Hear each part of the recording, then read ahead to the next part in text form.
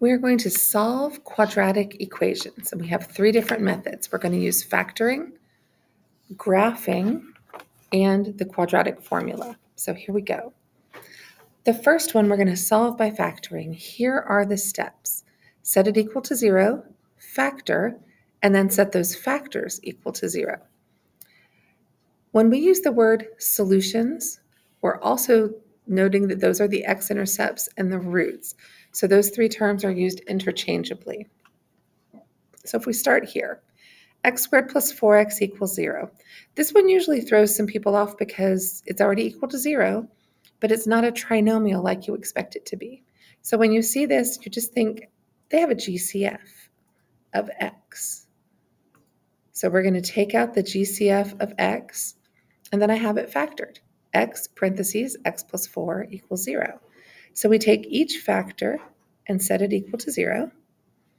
X equals 0. X plus 4 equals 0. This one's done. When you subtract 4 from both sides, there's my other answer. So my two solutions are 0 and -4. All right, the next one, we are not going to take a GCF out of x squared plus 4x because it's equal to 32. It's not equal to 0 yet. So we're going to say x squared plus 4x minus 32. We had to subtract 32 from both sides equals 0. So this is x plus 8 and x minus 4. I needed factors of 32, -32, that add up to 4, and that was 8 times 4. Now I take each factor and set it equal to 0. X minus 4 equals 0. Add 4 to both sides, and I get 4. So there are my solutions. In this one, we have to make it equal 0. So 3x squared, I'm going to add 2x to both sides, minus 8 equals 0. So we're going to factor this, whatever method you're comfortable with. If you want to use the box, you can use the box. You can use grouping. I am going to guess and check. So 3x times x. I'm going to go with a plus 2 minus 4. Yes, positive 6 minus 4.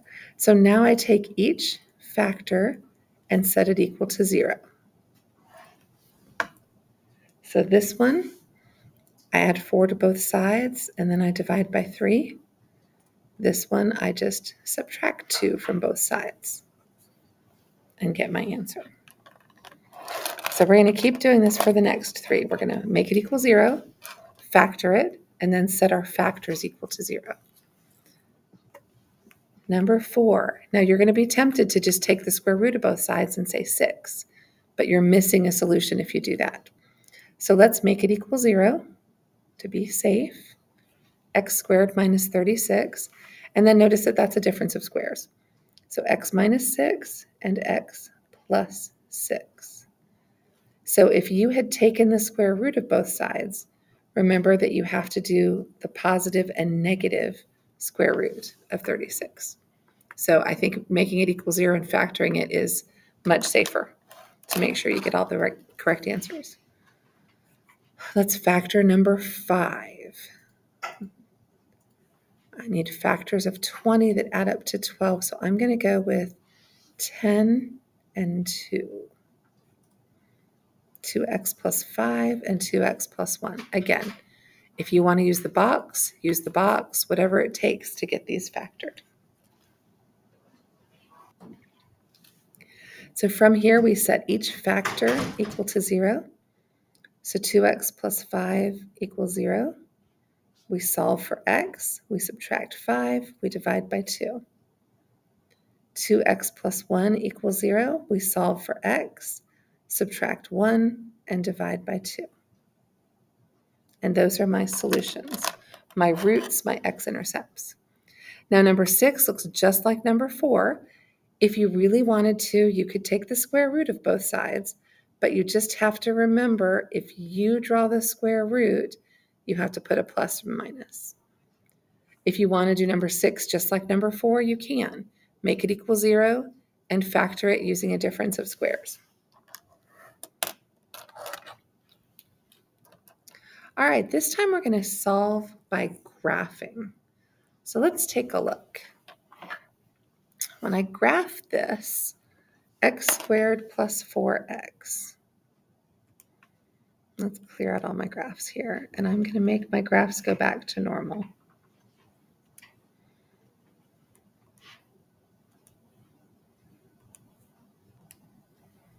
Because we had them set up for inequalities a little bit ago. Okay, so I'm going to graph this one, x squared plus 4x. Didn't we just do that one? X. Oh, there we go. X squared plus 4x. We just did that one in the previous problem. So when I hit graph, actually here's my trick. I'm going to put this equation into y1, and then I'm going to put this equation into y2. And that's going to make the rest of this much easier. So on the one, I put x squared plus 4x. On the other one, I just put 0. And when I graph them, you'll see there's my quadratic, and the red line shot across here. I want to find out where my graph hits the x-axis, here and here. So here's what we're going to do. We're going to calculate the intersection. We've done that before. So second calc 5. Write that. Second calc 5. Calculate the intersection. Now you have your cursor blinking. If you use the up and down arrows, it's going to switch you between y1 and y2. So just know if you do up and down, you're not moving side to side. So here I'm going to put the cursor where I think they intersect, and then I hit enter, enter, enter. They intersect at 0, 0. So my solution would be 0, the intercept. Let's see, this is the root or the solution, and this is the x-intercept. I called it a y-intercept a second ago. Now let's find the other one. So we're going to do second trace, number 5, and we're going to just arrow over till we get to the other place where we think they intersect, and hit enter, enter, enter. And that is at -4. So the other answer was x equals -4. As an x-intercept, we would call it -4, 0. So if we're just looking for solutions, you can give me the 0 and the -4. All right, let's try the next one.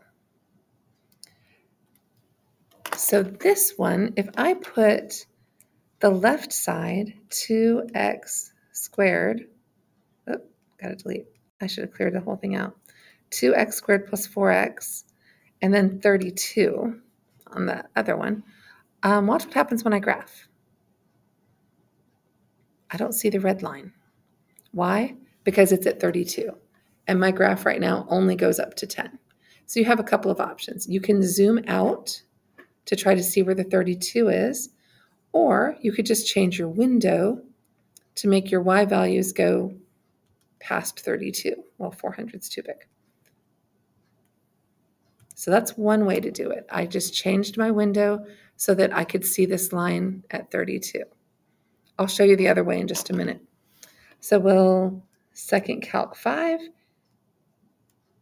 And remember, up and down switches between the lines. So I just went to the red line because it was shorter. And then I'm going to hit enter, enter, enter. And they do not intersect somewhere nice, do they? 3.12. Didn't we just do this question? Did I enter something wrong? Oh, no, it was x squared. It wasn't 2x squared. So this would be the answer, 3.123. Second calc, number 5. We'll go back across to the other side. And when you get your cursor into the right place, you hit enter, enter, enter, and it's -5.123. So these were never going to be found by factoring because that wasn't going to factor. So using the calculator was our choice there. Let's see, I should write those down. Negative 5.123. And now I forgot what the other one was. Was it 3.123? Now, I changed my window to make this fit in my window. Let me go back to the normal window. Remember I told you the other option was to zoom out. So if I hit zoom and number 3 is zoom out, hit enter. See, it just made the window smaller so that those 2 points would fit. And then you still do your second trace 5 to calculate the intersection. All right. And then I've got to go zoom 6 to make my window go back to normal. So zoom number 6, standard, makes it go back to normal. All right, let's solve the next one. So clear out what you have. And we're going to say 3x squared plus 2x minus 8. This one might actually factor for us and give us nice answers. Graph. Okay, I can see 2 places where it's going to cross right here, and they might not be so bad. So second calc 5, go over here. I think this one is a 1/3. Yep, 1.333, so that's 1 1/3. I know that 0.3 repeating is 1/3. If you didn't know that, you just put the 0.333. And then we'll calculate the other side. And I think that one's a -2, so we'll see. It is. X is -2. So those are our answers for those. So that's how we solve it with graphing on the calculator. We just, second calc 5, we calculate the intersection. All right, let's talk about the quadratic formula. I've given it to you here. If you have your equation in ax squared plus bx plus c in standard form, here's your quadratic formula. Negative b plus or minus the square root of b squared minus 4ac over 2a. So we're just going to identify what's a, b, and c and plug them into the formula. So here we go. This one, a is 1, b is 3, and c is -7. So we're going to plug those in and see what x equals. Negative b. Well, if b is 3, negative b is -3, plus or minus the square root of b squared minus 4ac over 2a. All right, so here's what I'm going to do. I am going to take everything underneath the square root and put it in my calculator. I'm not going to take the square root. I'm just going to take everything under it and put it in the calculator. So to get away from this screen, sometimes you hit clear and it'll take you away. Otherwise, it's second mode, which is second quit. So don't do the square root, just do everything underneath. 3 squared minus 4 times 1 times -7. So that's the square root of 37. I don't know about you, but I don't know what the square root of 37 is. So we're just going to leave our answer exactly like this. That is as simplified as it can get. If we put that in the calculator, we're going to get an estimate, and we want the exact answer. So once you get your square root, if it doesn't simplify, we just leave it alone. Let's try this one. A is 1, B is 8, C is 17. X is equal to -b plus or minus the square root of b squared minus 4ac all over 2a. Here we go. So we're going to do the same thing again. I'm just going to leave these two numbers alone. And we're going to take what's underneath the square root and put it in the calculator. So 8 squared minus 4 times 17. and I get the square root of -4. Well, we're going to learn what to do with that in a future lesson. So for right now, we'll just leave that one alone. That is not simplified, but we're going to learn that in our next lesson.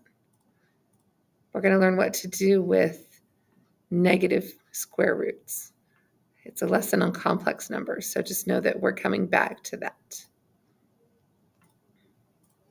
So for now, if you get a square root, if you get the square root of 64, then calculate it.